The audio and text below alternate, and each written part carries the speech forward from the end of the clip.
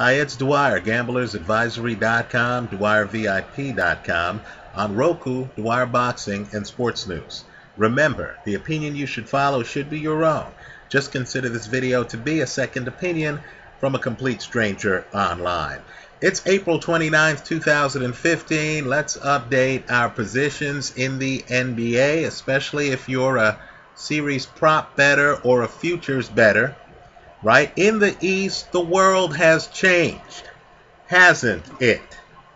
Right? The most important series is about to take place. The Cleveland Cavaliers against the Chicago Bulls. That's the series I think is going to happen, right? Understand, though, that Kevin Love is now out for the playoffs. Do me a favor and wave goodbye to the Cavaliers. I thought the Cavaliers were a shoo-in to win the East. Without Kevin Love, it's going to be tough. More importantly, though, without Kevin Love, I don't believe LeBron James and company can win a title this year.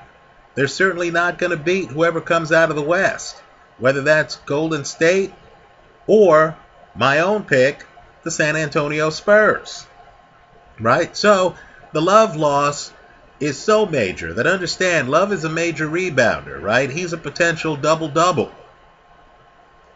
He's the kind of guy who offensively can hit threes, so he's a nightmare matchup.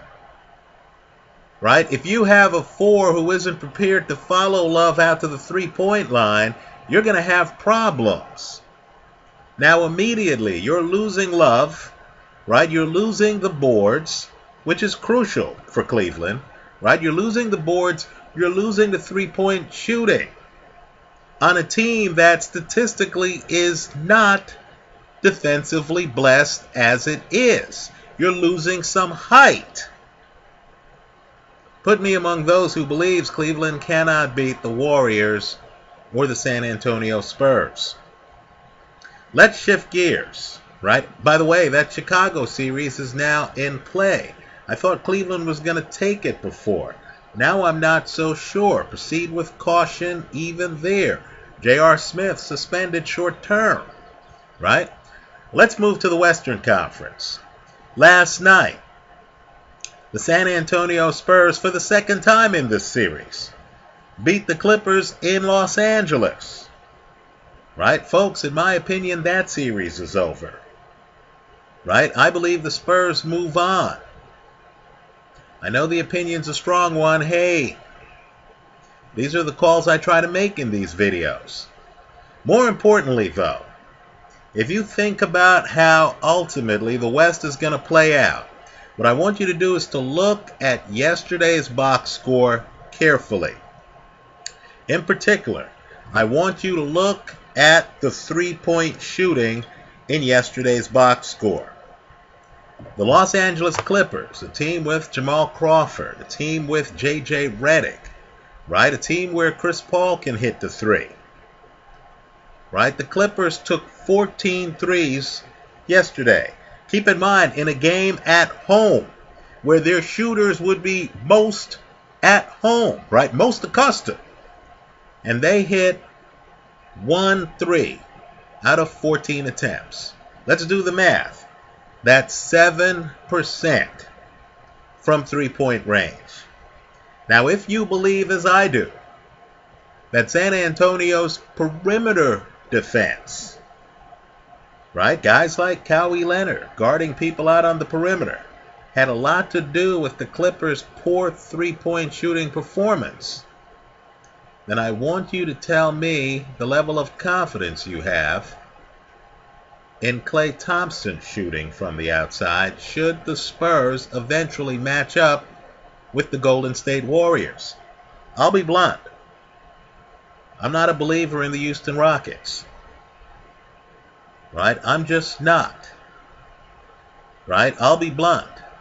Memphis's shooting scares the daylights out of me, and not in a positive way. Right? They don't have the range that San Antonio and the Golden State Warriors have. Right? San Antonio, the 6th seed, is where they want to be, with a 3-2 lead going into a home game that could decide the series. right? San Antonio are the defending champs. They've been to the last 2 NBA Finals. I got to tell you, the more I look at them, the more I believe this might be the team to beat. I love Golden State. Don't get me wrong. But understand the big in Golden State is Andrew Bogut. Right now, Bogut statistically is excellent defensively. Right? Bogut isn't that good at the free throw line. Right? We're seeing the problems that's causing DeAndre Jordan and the Clippers against San Antonio, aren't we? Right? Steph Curry, Klay Thompson, the Splash Brothers, I'll say this. I think Klay Thompson can be made to disappear in big games. Right? Curry's a little bit harder. But if you slow down half of the Splash Brothers, aren't you causing problems for the Warriors? Right? Defensively, who is David Lee going to stick? Right? Look at the defensive numbers. I know the Warriors are excellent defensively. Right? I would argue that David Lee is a defensive liability on the court. I would argue that the Spurs are also an elite defensive team. They proved it last night with their perimeter defense against the Los Angeles Clippers, didn't they? So right now, of all the teams out there, especially after watching 1-seed Atlanta struggle with Brooklyn, right? Of all the teams out there, in the East, my eye is on the Cavalier Bulls series. I think the winner of that series wins the Eastern Conference. Right? I understand the Wizards are making noise. Let's just say it's not reassuring. When I hear Paul Pierce question whether John Wall and Bradley Beal want it badly enough, right? That's not reassuring. Right? I think the winner of the Cavs-Bulls series wins the East. Out West, let's just say I'm not a believer in the 2-seed, Houston. Right? And, quite frankly, I do think it's ultimately going to come down to San Antonio versus the Golden State Warriors. Now, I'm not in the habit of taking first-time coaches against Greg Popovich. Right? To me, new and shiny means inexperienced. Right? These are heights the Warriors haven't been recently. Right? I don't care if they did win more than 65 games. I'm going to go with what I know. The team that, quite frankly, should have beaten the Heat 2 years ago, gave away Game 6. Then, of course, they come back the very next year, blow out the Heat so thoroughly, LeBron James is now in a different state. Right? The San Antonio Spurs right now are my pick to come out of the West. Let's just say, in my opinion, the NBA comes down to 4 teams. Cavs, Bulls in the East, Spurs, Warriors in the West. That's how I see it. Let's have a discussion. This is YouTube. Let's be interactive here. You tell me how you see it. If you believe Memphis, which looks like they're already by Portland, but understand Memphis has owned Portland, especially during the regular season.